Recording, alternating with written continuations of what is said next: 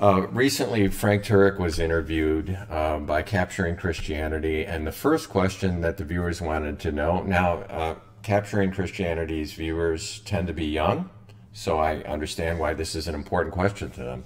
But the first question happened to be being a Christian and evolution, and can you believe in evolution and still believe that the Bible's the Word of God and so forth. And they talked for a little bit, and at one point of the interview, Frank Turek pulled out the silver bullet against evolutionary creation. And I'm going to share it with you now, and then we'll get Dr. Venema to respond.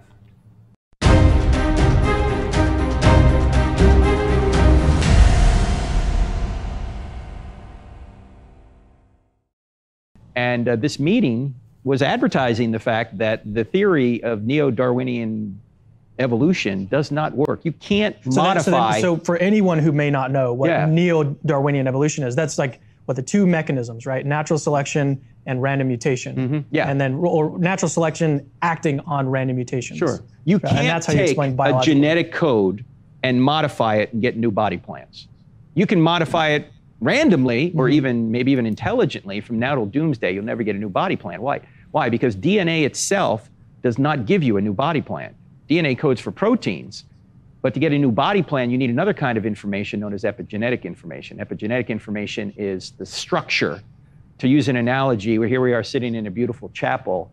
The software that designed this chapel will never give you the chapel. The software will give you the instructions on how to build the chapel, but in order to have the chapel, you need physical materials. You need concrete, you need nails, you need wood, you need, all those things. You need a foundation. That, when it comes to biology, the analogy there with biology is in epigenetic information, the structure of the cell is sort of like the structure of this chapel.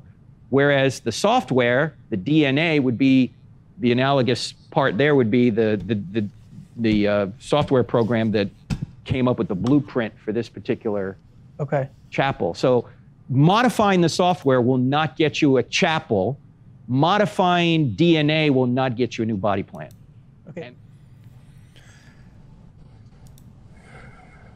Dennis, what's your response to that?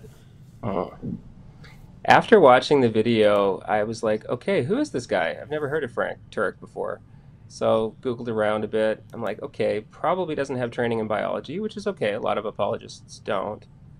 Yeah, doesn't have training in biology. Seems to have read a bunch of Stephen Meyer, well-known ID proponent.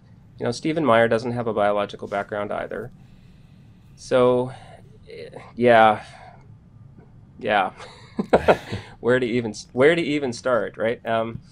One of the things I wanted to ask Dr. Turek there, okay, define to me what you mean by a new body plan. Do fish, whales, pterosaurs, and humans, do we have the same body plan or do we have different body plans? Because I really don't know what level of organization he's really speaking to. Is he saying like, everything that's a bilateran is the same body plan? So he's arguing that, you can't you can't modify DNA to go from like, say, something not bilateran to something that's bilateral. I just don't know exactly what his argument is actually saying. This idea though, okay, like if he would say, okay, humans and, pterosaurs have different body plans. If he would say that, then I would say, okay, then we have pretty good evidence from the fossil record and from comparative genomic analysis that there's no natural barrier that separates those body plans. You can slowly traverse from one to the other through random mutation, natural selection, genetic drift, and the other mechanisms that are part of, common ancestry and part of evolution. So it really sort of depends on what level he's arguing at. Would he say that humans and chimpanzees have the same body plan? Probably he would, although a lot of ID proponents, recoil pretty strongly at the idea that, humans and chimpanzees share a common ancestor. Well, if humans and chimpanzees share a common ancestor, and, if we look at their genetics, look at the DNA comparisons between them, by any measure you use, humans and chimpanzees have incredibly similar DNA, right? North of 95%, even with the most, sort of lax measures of means of comparison. And there's no biological mechanism that would prevent, traversing from a common ancestor to these two organisms that we have in the present day, right?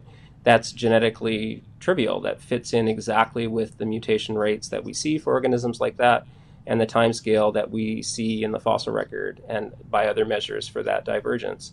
So there's sort of no magic barrier between different species, different organisms, even different body plans. And in some cases, we have pretty good evidence for how body plans shifted over time. Like, say, for example, with whales. I talk about this quite a bit. I talk about it in the book. I talk about it on the Biologos articles about Intro to Evolution Basics. Whales are tetrapods. They're four-limbed animals, just like any mammal should be, but they happen only to be tetrapods, only have four limbs early on in their embryological development. So we would expect that from an evolutionary perspective, that because they come from a lineage that has four limbs, but in their adult form they have front flippers and they have a tail. But early on in their embryological development, they make forelimb buds and hind limb buds, just like any good tetrapod, any good mammal should. So, and then there's these genetic programs that are starting that development, and then there's other programs that come along later and shut it down in the hind limb area only. So we have a pretty good handle on how evolution, how genetic changes modified that body plan to go from a four-limbed terrestrial mammal to a two-limbed, as it were, aquatic mammal. So yeah, I guess I would want to have that conversation with Dr. Turek and just ask the questions like, okay, what level are you talking about, and why are these lines of evidence, like, why do they not seem to be relevant to what you're talking about? So, is it surprising to you, given your debate or your dialogue with Nathaniel Jeanson, is it surprising to you that the young Earth creationists seem to be ahead of the game on new body plans than the ID guys? Because didn't he concede in that dialogue when you asked him a question that there was a common ancestor for both sheep and cattle on the ark? Okay, another question.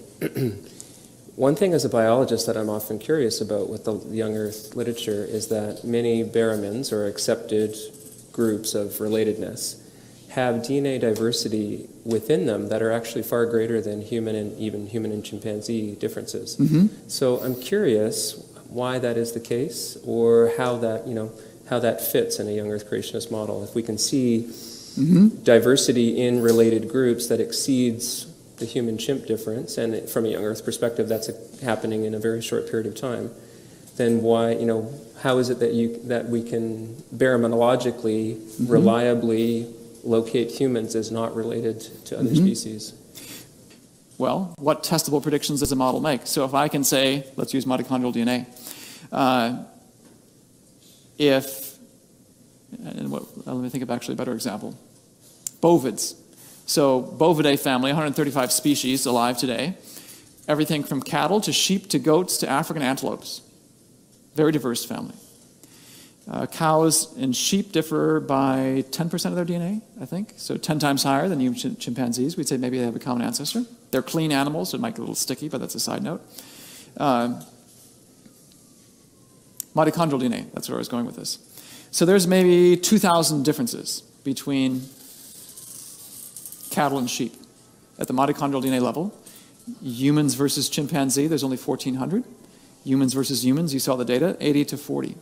So how do you explain the fact that you have cattle and sheep potentially sharing a common ancestor, but there are thousands of differences apart? Humans, we'd say, have a common ancestor, and not related to anything else, less than 100. That'll probably be a function of DNA differences, mutation rates. So no one's measured the mutation rate in these bovid species. We can make testable predictions. And really that's what it's going to come down to. So I would say we've made retrodictions for humans. We can make testable predictions for Khoisan peoples, other people groups in which it has yet to be measured. I can make predictions then for sheep and cattle. And the success of this model will be seen on how well those predictions bear out in reality. As a lay person listening to you, I just want to make sure if I understood what you're saying.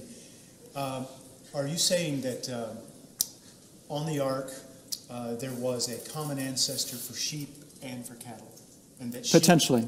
Okay, What's potentially mean? Just so I'll understand. Are you saying then? For sake of argument, yes, but because they're clean, and then there's the question of 7 of the clean, 2 of the unclean. Could it have been that there was 3 different looking representatives? I don't know.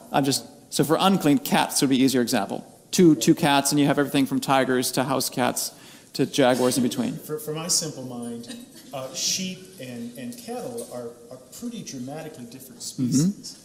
So whenever I hear someone saying that's a common that they had a common ancestor, well, you know, I got in trouble for everything I thought about that. I thought that was quite a remarkable thing. So I just wanted to make sure I understood that. Yeah, one of the interesting things about young Earth creationism biology is that you have this necessity of getting all of biodiversity shoved onto an ark, 4,000 years ago. So obviously that doesn't work very well if you're talking about present day species. So what you have to have is these original created kinds, which are on the ark, and then you have this massive amount of macroevolution, for lack of a better word. You have this massive amount of speciation, such that, all artiodactyls, so sheep and deer and goats and pigs, they're all coming from a common ancestor on the ark. All the different apes or other primates have common ancestors, except for humans, right? Humans don't share in that. But I mean, that's an amount of speciation, that's an amount of macroevolution that is so rapid. I mean, if you think about, they think this is 4,300 years ago, and we've got millions of present day species, and you have to have them coming, speciating from these representative ancestors that were on the ark. That's evolution on steroids. That's hyper-evolution. So yeah, on the younger side of the equation, you see that, more of a willingness to say that there's quite a bit of speciation going on, macroevolution going on. On the other hand, with the old Earth creationist side of the equation, and most ID folks tend to be old Earth creationists, not all, but most, they're more comfortable, they don't have that sort of pressure to have a huge amount of speciation going on because they've got all the time in the world, as it were. They don't have to shove it all this biodiversity onto an ark and have it diversify from that rapid starting point. So yeah, you end up with this kind of ironic situation where you've got young Earth hyper-evolutionists and you've got old Earth very much anti-evolutionists, although, folks like Ken Ham or Nathaniel Jeanson probably wouldn't like having that label, but that's what it is. If you look at it, it's just massive amounts of evolution happening in an incredibly short period of time.